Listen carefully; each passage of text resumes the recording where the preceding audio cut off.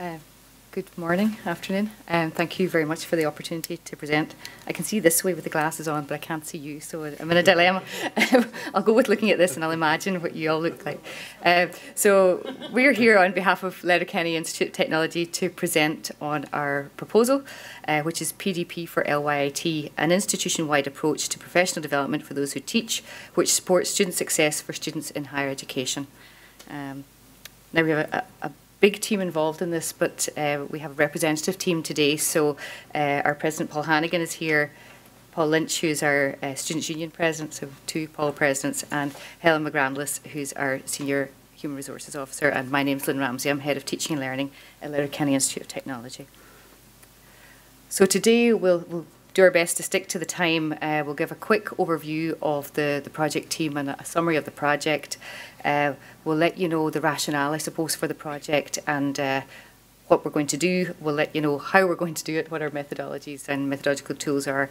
Crucially, we'll look at the impact and sustainability for this project beyond our own institution and for the sector generally. And then obviously we'll be delighted to take questions at the end. So I mentioned at the beginning that we have a broad and inclusive team for the project. This is a whole institute approach to professional development for those who teach in higher education. And with our institution, that's not just the academic staff. A lot of our professional services staff also teach, and we have a number of part-time and increasingly online staff teaching. So we wanted to reflect all of those elements within the teams, and also we wanted to make sure we had buy-in from the senior management level, which is why the steering group looks the way it looks, and within the operations group, because our experience with professional development to date is, well, we're very good at an institution in getting through people big accredited pieces around teaching and learning, level 10s and masters in learning and teaching.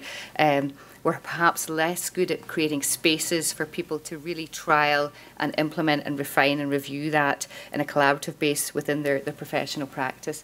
So I suppose that team reflects that. So the core team will be myself and the senior project academic who will recruit. In terms of the case study, which we'll talk about, we have the core team and also 3 academics from the School of Science, and we'll talk about what that looks like. They will be assisted by external support around the digital media training and also our in-house technical staff. And in terms of the development of the PD implementation and monitoring plan, we're working very closely with Helen McGrandless from HR and Shea Henry, our HR manager, just to make sure that that looks and feels right. The operations group then has representatives from 2 schools. We have a 4-school structure within Letterkenny Institute of Technology, and the plan is that 2 of the biggest schools, which is School of Science and School of Business, their heads will sit on that. The VP will also sit there, the VP for Research, Equality and Engagement. And then crucially, in both groups, we'll have representatives from the Students' Union, so the Student Union President within the steering group and our newly appointed Education Officer within the Operations group. So we'll talk about student engagement as we go through, but student engagement is part and parcel of all elements of this project. So in essence, what we're aiming for is a sustainable and tailored professional development model for our institution, which is aligned to the National Professional Development Framework and underpinned by student engagement or student partnership.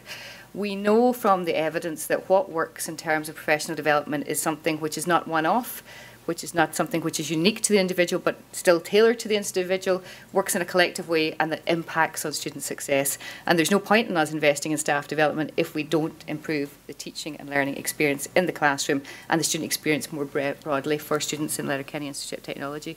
So we have 4 components, and these will be the 4 main outputs. The development of an evidence-based professional development and implementation plan, to develop appropriate methodologies and digital resources for effective individual and crucially collaborative engagement with professional development planning. We need to develop a framework to monitor what's going on in terms of teacher engagement. At the moment, we have a lot of staff activity. We monitor an extent what's going on that we fund. We're less effective at monitoring what goes on ad hoc basis. We're certainly not good at capturing what goes on afterwards in terms of impact in the classroom. So that monitoring piece is going to be crucial. And then finally, we want to make sure that we're evaluating what's happening, and part and parcel of that will be the development of a learning evaluation framework tied to student success. All institutions are required in terms of the performance compacts to develop a student success strategy by 2020. We've done some of the kick-off work in our own institution. We see this strategy working in parallel. So we'll be using some of the KPIs under the student success strategy to parallel some of the work in the learning evaluation framework. So the project's underpinned by 3 core values. Inclusivity in terms of being a whole institution approach. We're a small institution, 4,000 students, 300 staff, of those are 190 are academics. Our student body has increased dramatically in the last 5 years. Staff numbers have not increased dramatically, as with all in the last 5 years, and we have a very diverse student body. We exceed all of the national targets in terms of widening access and participation. So we have a very interesting, diverse student body, and that makes challenges for staff. And also we know that the way students learn and engage with technology has changed dramatically. So we're working with all of our academics and all the staff who teach across our 2 campuses. Our goal is to create a sustainable model. We're not interested in getting money to do a bit of work and then leaving. This has to be something that creates impact and lasting impacts, both for our own institution and for more broadly within the sector. So it aligns very closely to national commitments, but also institutional commitments. And Paul can talk a little bit more about the strategic plan and the commitments we've made under the performance compact, if that is helpful. And at the heart of everything that we're doing really is student partnership. I talked about the students being members of the steering and operations group. Paul's been part of the development of this project. Students will be active participants in the case study. They'll be part of the groups to evaluate the data. We have done a lot of work in our last project, the Teaching and Learning Champions project. We're just closing out on that, where we had student partnership underpinning everything that we did. Students were members of the teams. What we learned was we had to do a lot more than that. We learned from our work from NSTEP that if students are going to be active participants, we need to work with them in advance of all the meetings. We meet with them now and say, here's the agenda, is there anything you want to add? Here's the documents, is there anything you don't understand in that? And we do it on a rotational basis. So our current president term of office will be up, a new team will come in. We have a methodology now for doing the handover and bringing people up to speed. What we didn't get a sense of is really what students think and feel on an ongoing basis. So we want to include the possibility of reverse mentoring in and through the project. So every member of the operations group, every member of the steering group will be offered a student mentor. And equally, the students who are mentored will be offered a senior academic mentor, or we've been having a chat with students, they might be interested in an industry mentor or a community development type mentor. It depends on where their interests in terms of their own professional development lie. But we think that will create a situation of an ongoing dialogue where we'll have true parity of esteem in terms of how the project fleshes out. So, in terms of the how we're going to do about the what, these are a 3-step approach where we'll identify the professional development needs of all our teaching staff. At the moment, we have a system, and again, Helen can talk about this in more detail, where it's somewhat ad hoc. Staff make a request through their head department and it's funded to an extent by HR. There's also a budget at departmental level. But it's the people that put the hand up all the time who come forward, and there's many staff with professional development needs that we don't know. So the first stage will be the development of a questionnaire. It will be somewhat based on the existing questionnaire we developed under Teaching and Learning Champions, and that'll allow us to cross-reference what the managers thought against the whole staff approach to teaching and learning, which in itself will be interesting. We will also work in a detailed case study, and I'll dive into that in a bit more detail in the next slide. But the idea of that is to develop a professional development practice and implementation case study, because what we know is that staff don't always get the time and space to practice the things they've learned on the professional development courses. We know that from our own research that we did in advance of our last Teaching and Learning Champions project, where we surveyed the staff across 4 institutions in the West and Northwest about staff who were undertaking PhDs, and we said, what are you most concerned about? And what they said was, we had 2 concerns. One is that we won't be able to carry on with our research afterwards because we'll be so busy when we get back. And the other is that my head of department or line manager doesn't really value what I do. So we need to have a way of finding space to embrace and provide opportunities and interrogate what the barriers might be to making that sustainable change, to trialling it out, particularly on a collaborative basis. So that's why we want to focus on the case study. And then when we gather the data from the questionnaires and the case studies, we want to bring it back to different cohorts of focus groups to interrogate that data, to see what works, what doesn't work, what does it look like if I'm a new member of staff? What do you think the barrier might be to you? That I'm so busy and I really don't know what I'm doing and I'm terrified. I imagine that was my barrier. if I am a graduate of our Masters in Learning and Teaching, I might have different challenges. If an IT staff, I might have different challenges, and we really want to understand what the students think of the data that's come back. Has it surfaced what they think are the development needs? Okay. So we're going to develop that again and interrogate it again through the focus groups. So the case study, we wanted to work with a group of staff that we have from our Masters in Learning and Teaching. We're in our 3rd year of the Masters in Learning and Teaching, and we're very thankful to colleagues from Dundalk here, where we've worked in the past through their Masters in Learning and Teaching project. So we have a lot of staff who have this type of qualification and who have developed a research element within that, who may have never done anything with it afterwards. So I was lucky enough to be second marker for a colleague who did the Bring Your Own Device case study.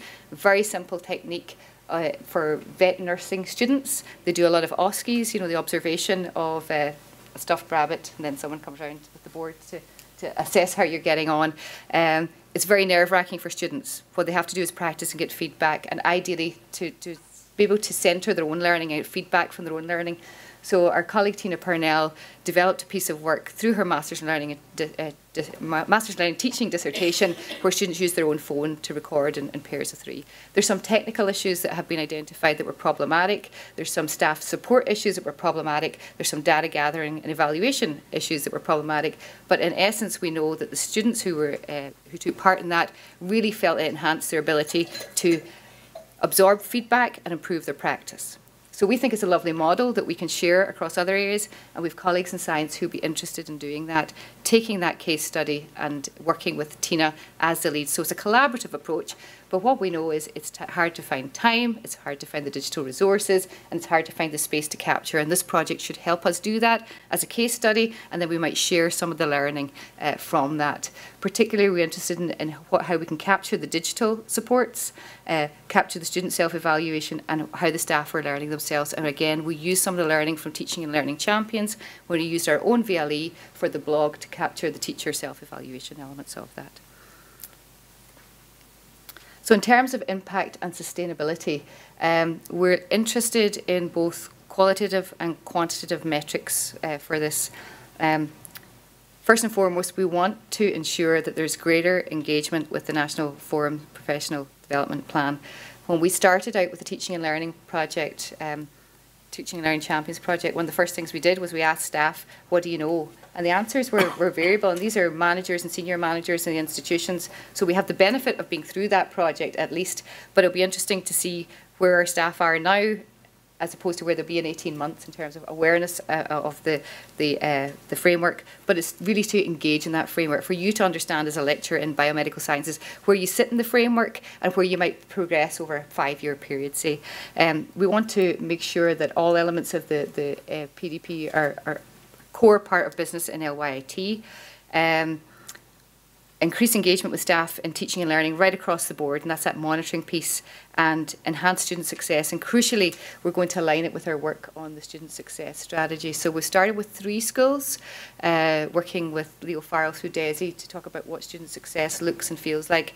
We're getting very different, I suppose, sense of what it looks like in different schools. Much more sense on employability in some schools than others, and so on. So it's nuanced already, what we're seeing from the academic side of the house. We've another school to work with, and then we're going to work with the students as separate groups, and then we'll start aligning some of that work with some of this work. Obviously, all of the resources created under here, digital resources, the questionnaire, and so on, will be available for everyone under open access principles. So in essence, this is what we have, a whole school approach which is tailored and evidence-based. We're going to develop resources aligned to the professional development framework, some of which already exist, some of which we've been trialling, for example, the mentoring piece. We know we have a Masters in Learning and Teaching where we can create bespoke staff development, small pieces of accredited learning, and that's an option for us if things come back. We have to have a way of celebrating staff success as well as student success, so there has to be a staff engagement element to all of this. And that's part and parcel of what the implementation plan might look like.